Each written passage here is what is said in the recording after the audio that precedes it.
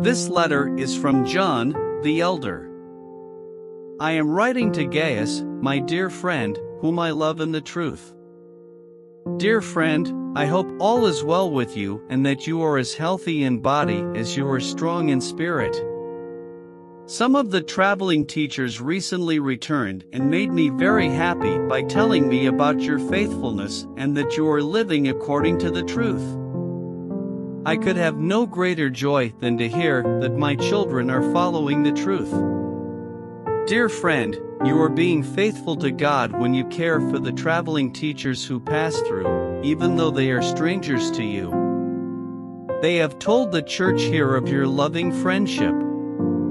Please continue providing for such teachers in a manner that pleases God. For they are traveling for the Lord, and they accept nothing from people who are not believers.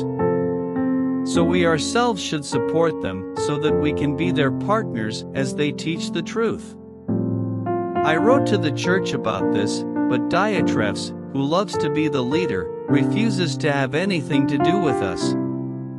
When I come, I will report some of the things he is doing and the evil accusations he is making against us. Not only does he refuse to welcome the traveling teachers, he also tells others not to help them. And when they do help, he puts them out of the church. Dear friend, don't let this bad example influence you. Follow only what is good. Remember that those who do good prove that they are God's children, and those who do evil prove that they do not know God. Everyone speaks highly of Demetrius, as does the truth itself.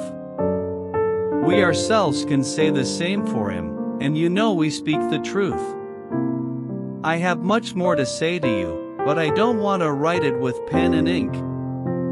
For I hope to see you soon, and then we will talk face to face. Peace be with you. Your friends here send you their greetings. Please give my personal greetings to each of our friends there.